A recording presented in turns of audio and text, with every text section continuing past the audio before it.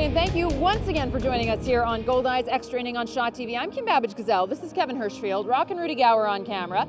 And today we start the show outside the stadium, outside Shaw Park. And if you don't come early to games, you really should, because it's a fabulous atmosphere out here. Great atmosphere out here. And I'm a big proponent of getting to any sporting event or concert 45 minutes, half hour before, just to soak in the atmosphere, talk with the people and see what's going on. Obviously, they got great bands out here right now. This is a perfect example, just an outstanding atmosphere here behind us. So I always like coming early to these games. It just makes kind of the day. It's not just the game, it's coming to the game beforehand and seeing what's out there. It's always staying to the end of the game too. I always do that. I like to make the experience worthwhile, I guess you could say, when I get out to sporting events, for sure. Well, and no one's rattling their keys at you, right, for leaving early? That's right. You're staying exactly. To the end. I'm staying right till the end, no matter what the score is. So, and I'm proud of that too. Absolutely. Well, it is beautiful out here. Not only the weather today, but the outside of the stadium is just as gorgeous as the inside. You've got the Human Rights Museum behind us.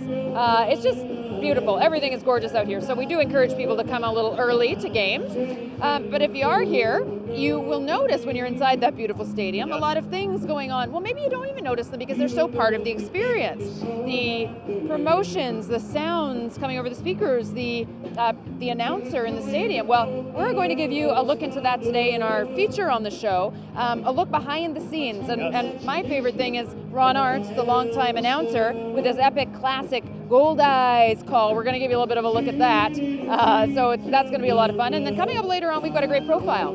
Josh Romanski, in my opinion, he's been the best hitter on the Goldeyes this year so far. Of course, a staple on that championship team last year. He kind of reminds me of the Josh Donaldson of the Winnipeg Goldeyes. He's got not only the name, not only the skill, but he's got the hair as well. You may have seen our last show, Tom Vaith was kind of ripping him for the hair. But this guy, I don't know if you want to call him a five-tool player, which is kind of a baseball term, but I'm sure if he wanted to, he could be a Goldeye for life. He's that good. One of the best players the Goldeyes have had in a while for sure, so we're going to learn a little bit more about him today. All right, but before that, we're going to bring you the top 5 plays for this episode here on Extra Inning on Shaw TV. Time for a look at this episode's top 5 Goldeyes plays. Beginning with number 5, the July 12th game against Sioux City, Goldeyes pitcher Edwin Carl continuing his great season as he strikes out 11 Explorers batters in 7 2/3 innings of work. He allows just 5 hits in a 9-2 Fish victory.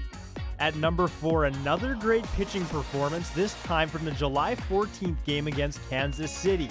Zach Dodson takes a no-hitter into the 6th inning. Now, it was eventually broken up, but still a terrific stretch for Dodson, who picks up the win in 7 innings of work, allowing just 3 hits and 1 earned run in a 16-1 Fish romp. At number 3, from the same game against Kansas City, and Goldeyes first baseman Sean Plefner doing the most damage on the scoreboard, he picks up 4 hits and 6 RBI, which ties his career high.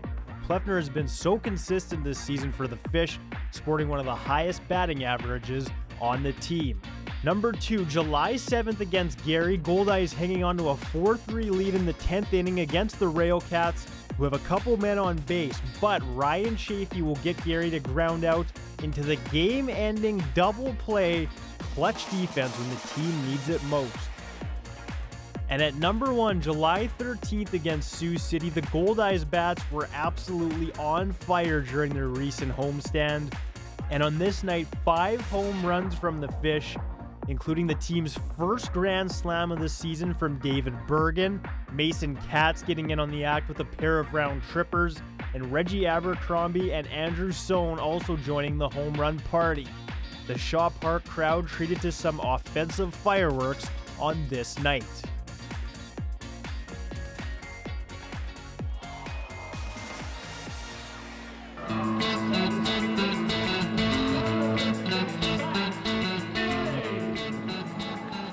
Hi, I'm Regan Gates, and on game day, I'm the press box producer.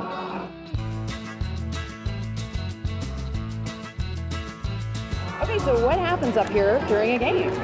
Organized chaos. Up here, we control all of the music, the audio, the graphics, and try and keep everything running smoothly and on time. anything you hear, see that's behind the scenes, it's all coming from this room right here. And now, ladies and gentlemen, boys and girls, let's really hear it for your 2017 Winnipeg Goldeyes!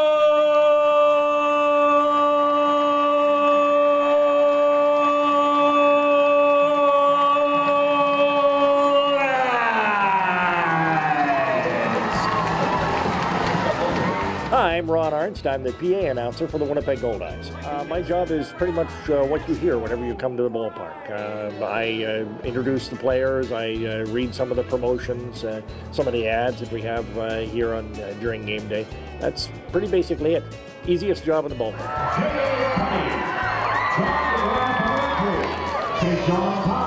How many years have you been doing this? 24th season. Oh, excuse me. When I started, I was pretty traditional, pretty laid back, pretty within the lines of, you know, the way that you would normally hear baseball park announcers conduct their business, especially at the major league level, and kind of patterned myself after that. And we had a game day producer back there, Kevin Moore, who said, we got to entertain these people. They didn't just come to see a ball game. You got to loosen up and put a little more into it. So I came to him the next game and said, listen, I was thinking about the intro. Could we do this? He said, why not? Let's try it. And 24 years later, still doing it.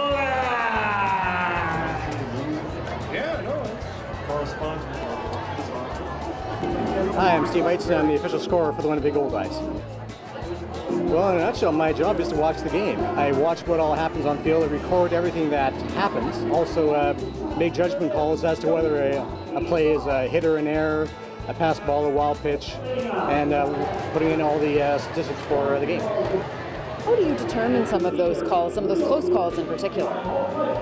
We have a bit of an idea of how things would normally be going. If they should have gotten it, then it's usually an error. If it's something that they make an outstanding effort to get, then you're going to give the guy a hit. The data that you're inputting, where does it go? It goes both locally and actually worldwide. One computer here takes care of the local stuff, goes up to the scoreboard, as well as goes to our web feed for the video. And the other computer goes to our league statistician, where you can actually follow the game in real time, play by play, pitch by pitch, anywhere in the world.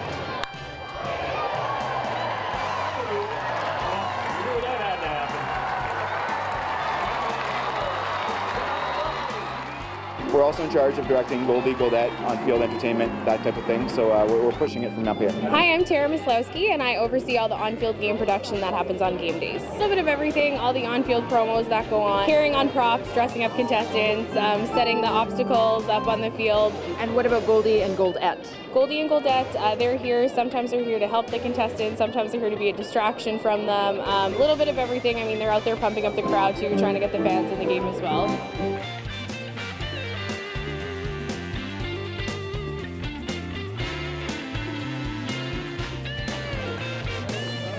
It's chaotic, it's complicated, but we've got a lot of trained people who've been doing this a long time, so we're a well-oiled machine at this point.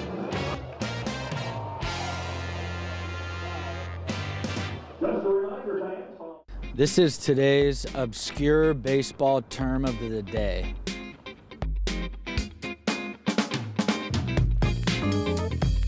Today's baseball term of the day is dying quail. What a dying quail is something you can find very often hit off the bat of West Darville. It is something that is popped up, so to speak, behind the infield somewhere that falls in front of the outfielders for a hit. It's something that's not hit very hard and something that really falls more on the side of luck than skill. So that's pretty much West Darville's game. So yeah, that's what a dying quail is. So if you wanted to see one, just watch Wes hit. Pitch by Zimmerman, a little pop fly. Caldwell comes on, and it drops. It's a base hit for Darville. How long do you think you could hold the Goldeyes for? Not very long. I wouldn't. Do you want me to try this right now? Sure. Do we have time? Okay. Go Winnipeg Goldeyes!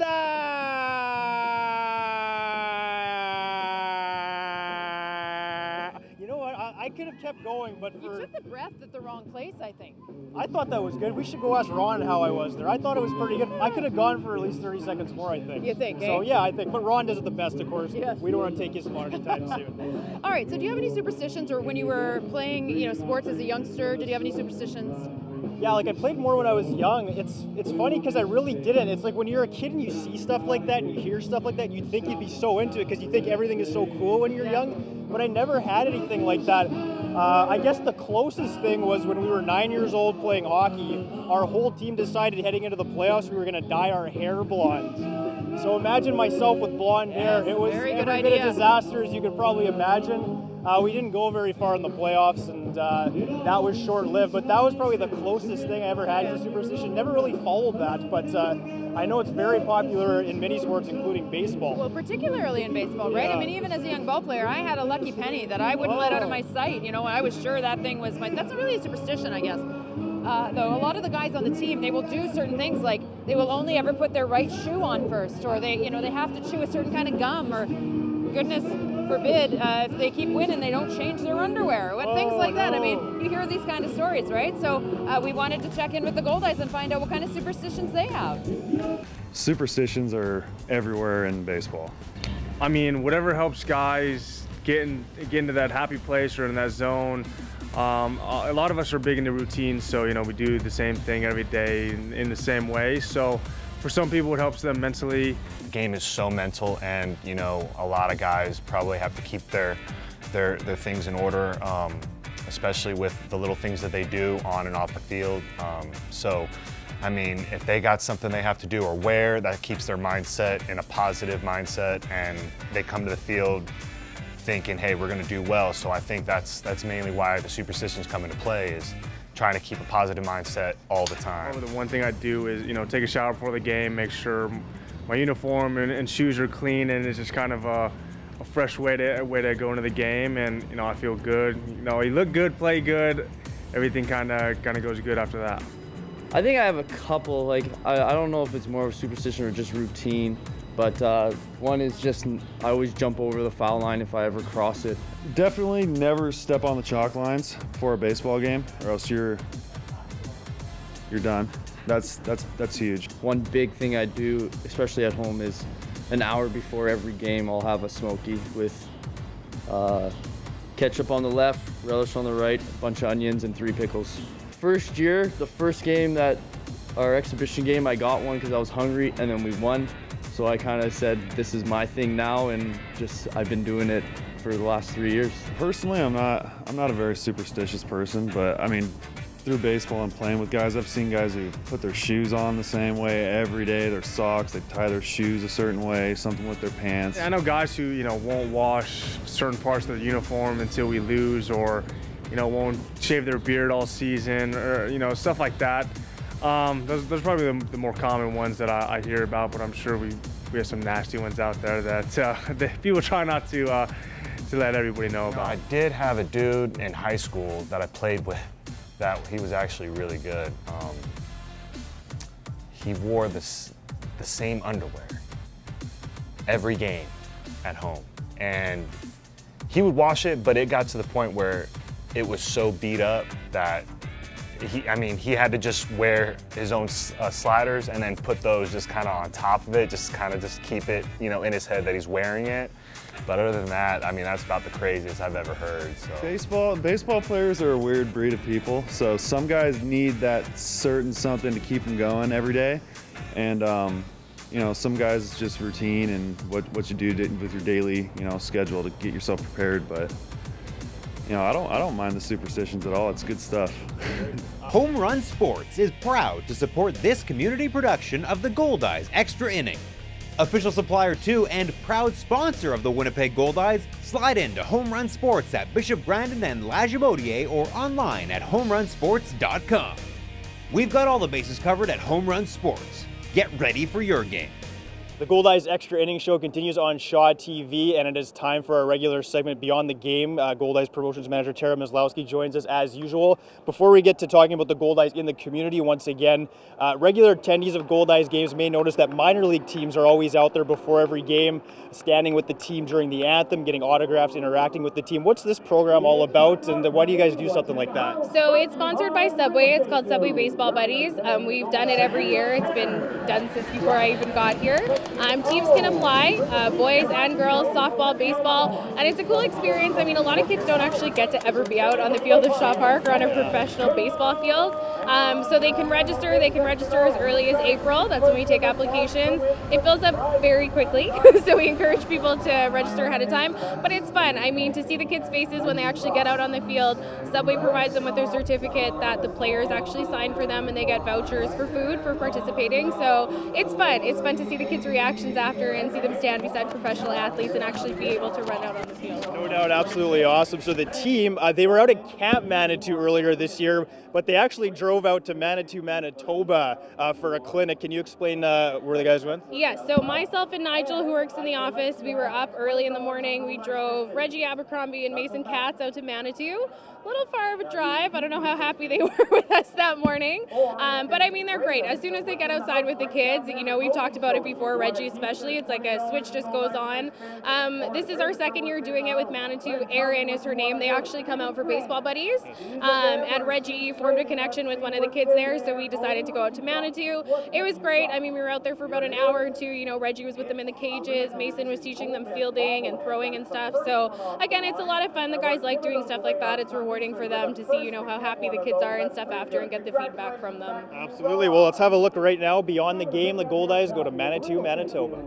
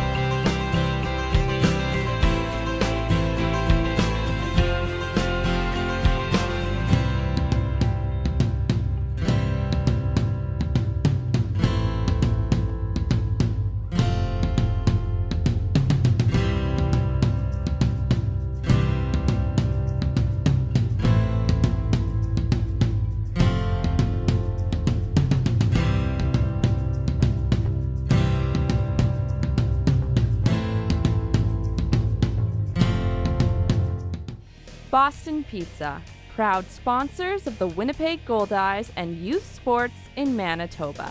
Visit us online at bostonpizza.com. Manitobans recycled over 85 tons of residential material last year. That's enough to fill Shaw Park over 10 feet high. When each person pitches in to help make our community greener, everybody wins. Learn more about Multi-Material Stewardship Manitoba and what you can and can't recycle by visiting simplyrecycle.ca. Hi, this is Tom Vaith, and today on Inside the Lines, we're going to show you how to round first base.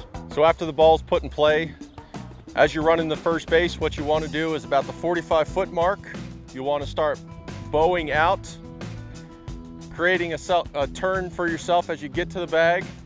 All the while here, you want to start getting your eyes on the inside corner of the base. That way we don't miss the base. A lot of guys run with their eyes in the outfield and sometimes they'll miss the first base. Get our eyes on the inside corner, dropping the inside shoulder so we get a good turn lean to get into our turn. Eyes in the outfield picking up the baseball.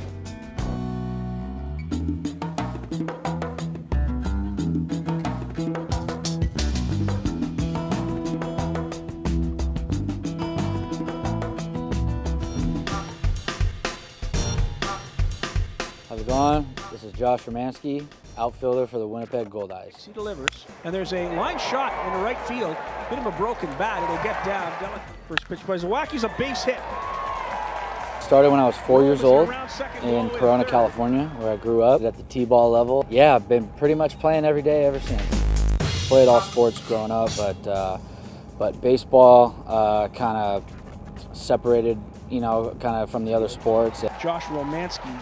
You know, it kind of just became a quest to get a scholarship. Romanski calls for it. I went to college at the University of San Diego. I was able to play for Team USA then. Once I got into pro ball, it was pretty much all around the States. Then I went to Japan, went to Puerto Rico. Yeah, baseball has been just an amazing experience for me, just, you know, as far as getting to see the world. There's a long fly ball into right field. It is gone. Love the fans here. It's, you know, it's a really cool city feel, you know, to get behind the team. You know, even around the city, they treat you well, and, you know, they treat you like an athlete. So playing in an atmosphere like this where you get fans and, you know, you get treated well, and you know, the front office is obviously, you know, top notch, you know, coaching staff, whole deal. I mean, it's just really a total package as far as professional baseball goes. There's a line shot. That'll be for extra bases. Gets down in the corner. Romanski rounds first. He'll go into second. Dela Cruz gets it into the shortstop, Gil Martin, but it's a double for Josh Romanski.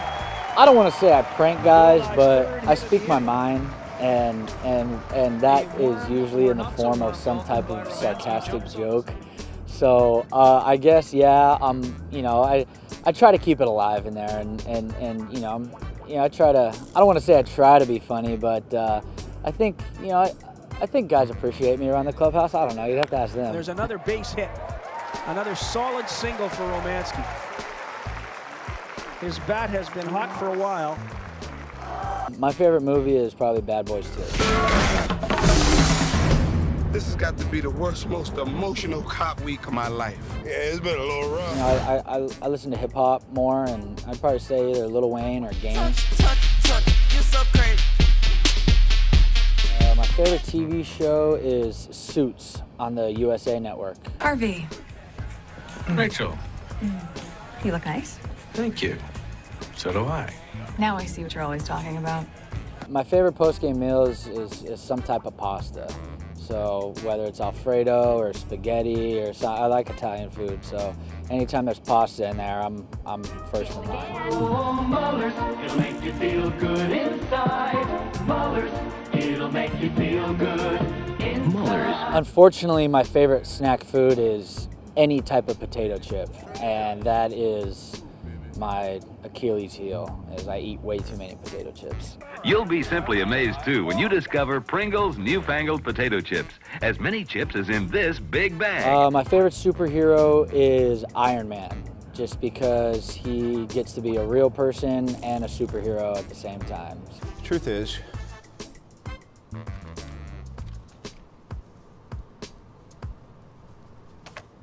I am Iron Man.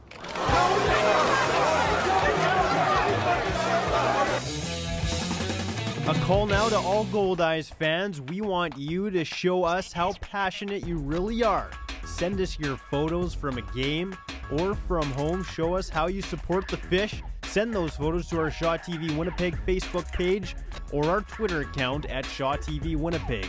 You'll have a chance to win some tickets and will even be featured in our Goldeyes Extra Inning Show. And now it's time for our trivia question, and you can send us the answer for a chance to win tickets to an upcoming home game. The question is, earlier this season, which Goldeyes infielder tied the franchise record for hits in a game with 6? Message us your answers on Facebook or Twitter for a chance to be in the stands at Shaw Park. Fender bender, rear ender, Mako Collision Repair and Auto Painting, 983 Wall Street. Proud sponsor of your Winnipeg Goldeyes. What is Canada's national animal? A goose, bison, or a beaver? You gotta know this. How am I supposed to know this? Goose, bro. It gotta be a goose, because they can see they ain't got no beaver. A goose? A bison or a beaver? I would say it's a goose. Like, it's the definition of Canada. It's hockey. I think it's a goose. Goose. No. Shot! So be more careful. I'm gonna go goose as well. Goose. I mean, Canada Goose down jackets are a big thing here. It's the name of our bus. The Beaver. The Beaver. The capital city of Canada. What is it? Like all of Canada? Montreal. I don't know. Edmonton. It's on the East Coast. It's on the East Coast, no clue. You know any other cities besides Ottawa? I mean... Montreal. Close. Isn't Montreal supposed to be it, though? Quebec. No way. You guys have played. Oh, that's not Quebec, bro. It's not Quebec. You're laughing at me. You said there's no beavers in Canada. You're laughing at me for guessing the wrong city. It's not Quebec. It's Ottawa, bro, I think. It's Ottawa? Is it Ottawa? Yeah. It's Nice. Ottawa. How many downs are there in Canadian football? Ooh, 3. I knew that one. I hope it's 4. Yeah, I'm pretty sure it's still 4. No, it's not God, 4. what, It's 3? 3? You gotta be kidding me, man. 3 down Well, see, and you no get wonder away. nobody watches that. So it's not 4 then, like American football. So I'd say 3. Yeah. 3. Oh my God! And you get to run as a wide receiver. Yeah, the wide receiver gets a head start, and there's only 3 downs. Jeez. Oh my God! It's cheating. It's like the cheating. The foul pole is in the end zone. Well, first of all, it's a goal post, not a foul pole. Wow. What is Canada's national sport? So I'm going to give you a few options here. Is it hockey, lacrosse, or curling? I gotta go curling. Curling. Whoa, buddy. You going that hard on that? Yeah. Hockey's every day here. It's not hockey. I know it's curling? not hockey. It's curling. Curling. It's absolutely hockey. It is curling. It's curling? Yeah. Well, So I'm gonna guess curling. I think hockey is just too easy of a. Is it too obvious of an answer? I just feel like hockey's way too obvious because I already said hockey. Yeah, but it still could be it. It could be, but I'm gonna go with curling. That's mine. So this is actually a trick question because we have 2 national sports. It's hockey and curling. Neither of them are curling. Hockey is our winter national sport, and lacrosse is our national summer. Stay hot, buddy. We're on a roll here. Where would you go if you wanted to see a whale in Canada? Alberta, Ontario, or British Columbia? No, I'm just gonna let you do this. I didn't know they had whales here. Well, there's whales everywhere. I know this one. Wait, let's. Alberta is landlocked. I'll give you Got that it. hint. Okay. So it's not Alberta? Yeah. Awesome. Ontario is also landlocked. Okay. Okay. West ain't never talking about no beef. BC. No It's BC. It can't be. West ain't never talking about no BC's whale. on the coast. That's the only reason why. Yeah, I don't know where Alberta is. I don't know where I'm pretty the sure it's hell somewhere in the middle. The ocean, so BC, British Columbia. I didn't even know that was on the ocean, so it wouldn't have even been close. It's California. All right, yeah. BC. BC. Okay. So it's the 3rd one. Yeah. British Columbia. I don't even correct answer. If you wanted to see a loon, where would you go? The lake, the farm, or the forest? If you wanted to see a loon. What's a loon? It's probably in your wallet right now. Reggie, do you know what a loon is? I don't even know. Yeah, nah, I don't. Is that a bird? It's the lake. You know what a loon is? Yeah, the lake, right? You know what a loon is? Isn't it a bird? I say forest. It's on there. It's on our dollar. That's why it's called a loony. Oh, learn something new every day. We're all about the cash money here. We only go 5. We don't do the. We only go 5. We don't do the little We don't little do the change. coins. You put Nah. that in your car and let it go. Yeah. Well, that will just about do it for us on another edition of Goldeyes Extra Inning here on Shaw TV.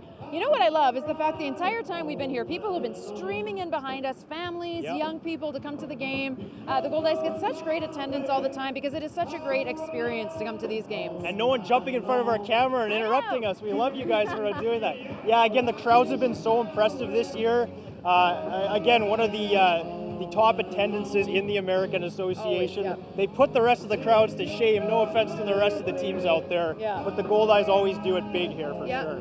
Well, we're going to close up for the week, but first we want to wish a very happy and successful and wonderful wedding day to Rockin' Rudy Gower, who's getting married. By the time you see us on the air next time, he will be a married man. So congratulations to Rudy and his beautiful bride Amanda, and good luck on your big day. Thank you so much for everything you do for us, Rudy, and thank you fans for watching. We will see you back here next time.